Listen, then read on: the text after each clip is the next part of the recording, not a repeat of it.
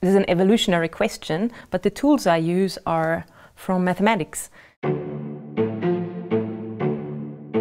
By applying both empirical and also theoretical tools to understand the evolution of the human pelvis.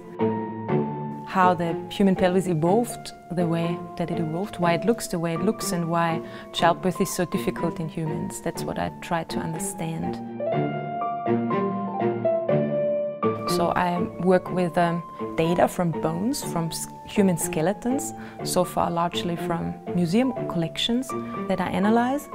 And I also apply mathematical models to better understand how the evolution of the pelvis actually happens. So I'm modeling the selection pressures in the evolution of modern humans. These postdoctoral fellowships that the KLI awards, they allow you to drive your own research project, to come with your own idea and pursue this own idea. And it also gives you a little bit of time without the need to immediately produce some output within a couple of months. So that some new, maybe more creative ideas than usual actually have a chance as well to be realized. My name is Barbara Fischer. I'm a postdoctoral fellow here at the KLI.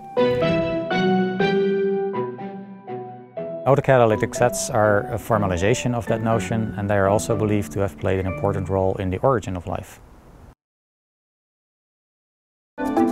Even though these two ways of making segments are as different as can be, it seems quite easy for evolution to switch between one and another.